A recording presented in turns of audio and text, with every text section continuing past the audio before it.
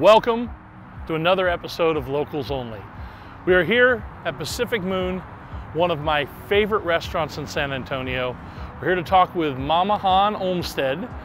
She has provided us with a great spread of food to check out today and just hear about her unique story, how she started off her business as a nice little coffee house in 1998 and how that has turned into one of San Antonio's favorite local spots.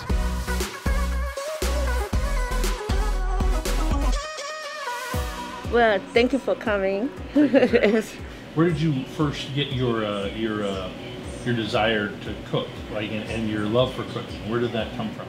Oh, it's just exciting. I miss it when we're not traveling. I trying to remember what was it, what it tasted like. I started like creating a little bit way, but sometimes we don't have stuff. So we have to add your own. Yeah, it is and that, and then also in being in Asian, and I like soy sauce a lot. So I use the soy sauce a little bit, and then it's something I have in my house. Yeah. So I develop own way, and then we have people coming over. Doesn't look like real Korean food. Yeah, it doesn't look like American food. You're in for a surprise. Yeah. Back when you started, you opened up your doors in like 1998. Basically, Pacific Moon is much more than its food, Mama. Your inviting presence makes each of us feel at home every time we walk in the door. From when you first opened back in 1998 as a coffee shop until today, as one of San Antonio's favorite local spots. Could you please take us on a journey as far as how Pacific Moon turned in from the Pacific Moon coffee shop in Delhi to Pacific Moon that we know today? Can you give us a little history lesson? Yes, we opened 1998. I developed all the food, the menu item, just a little bit each time. Mm-hmm. And then 1999, I got tired of eating all the leftover food.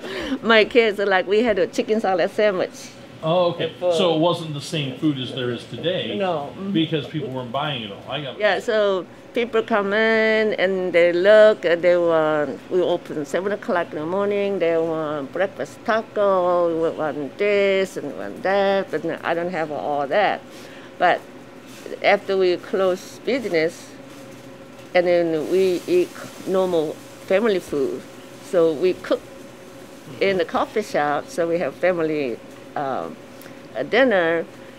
And my son happened to be going high school. He was playing baseball, and we start cooking for family meal. We sit down, and people accidentally stop by to say, "Oh, we closed," but they look at us.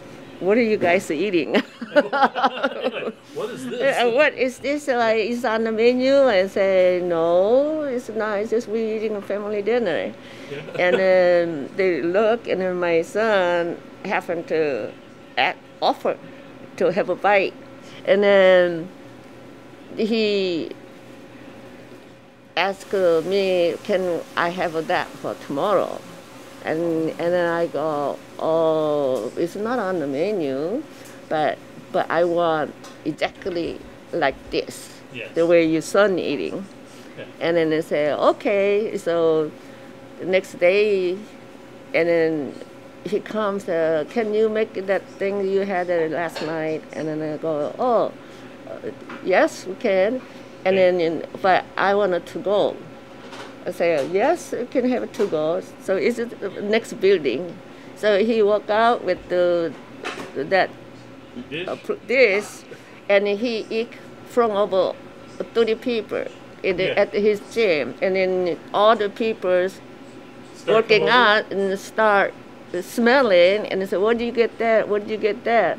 And then all the people coming here and asking, I should have that thing. What thing?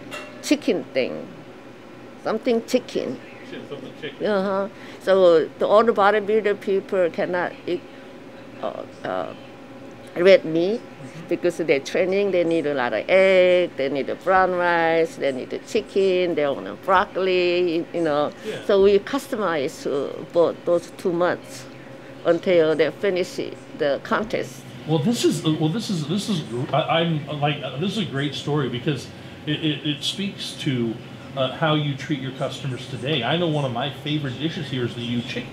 Yes. And the U chicken is not a bowl; it's a plate. Yeah. But I get it as a bowl. I put vegetables and that omelet on top, and that's so now I know where yeah, customer. So I respect and we appreciate that you guys have taken those steps to individualizing the condiments that you pass out, to not letting people sit next to each other. I mean, obviously, if you're in a group, you can take your mask off, but keeping tables empty. But I've been in here and I've seen the support is overwhelming for you guys.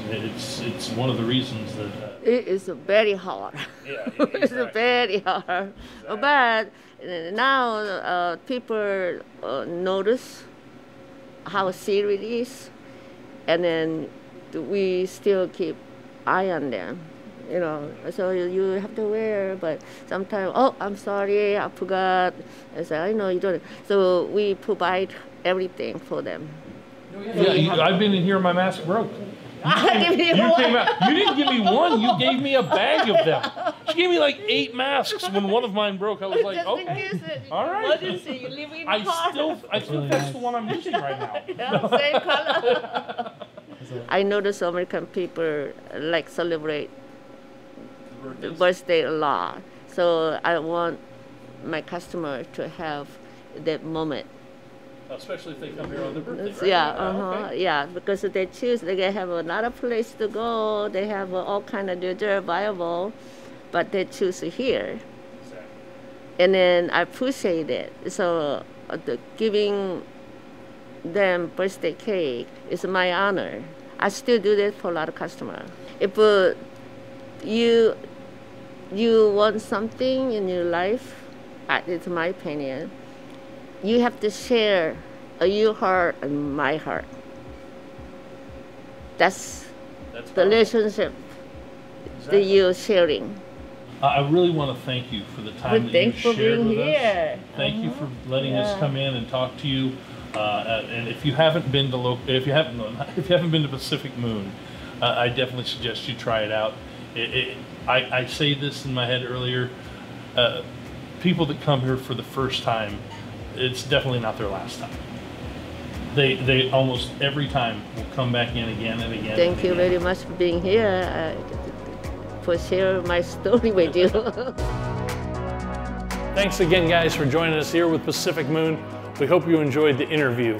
While we're here to provide you with some information about the areas and the local businesses that we're spotlighting, we also want to spotlight some of the market here in San Antonio. Pacific Moon is located in the 78232 area code.